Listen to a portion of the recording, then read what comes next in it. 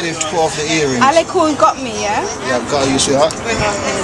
We'd say to put off the earrings, yeah? Oh, everyone put off the earrings? Yeah, so if you can help me with that.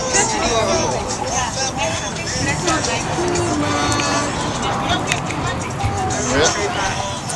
You know I have to check on my photo shoots here. Well, check me. Yeah, just help me here, please. Yeah. It doesn't come out before That looks nice. Oh, you look beautiful. Next. beautiful. They look like... Behind me are the contestants doing a second photo shoot with the African woman theme. They look stunning with traditional colours, red, black and yellow. Uganda UK, she carries herself, for she's a Ugandan. No doubt she's so classy.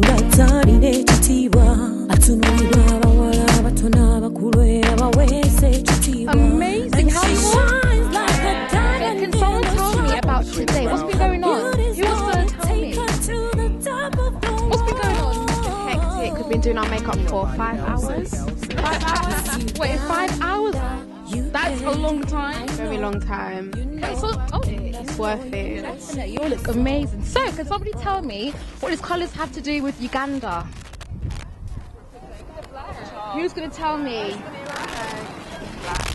So the colours that we're wearing represent the Ugandan flag. So we're representing our country. Beauty queens, what does it take to be a queen? Can someone tell me that? Yeah.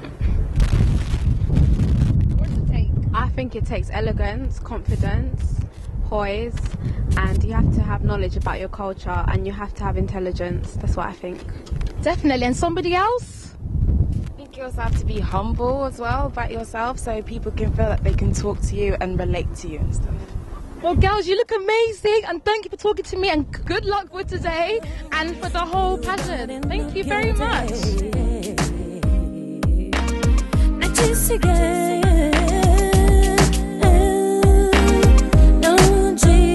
Miss Uganda, UK, I know, you know, and I know you know she is so beautiful. She's a beauty queen.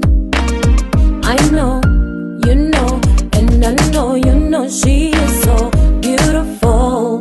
Miss Uganda, UK.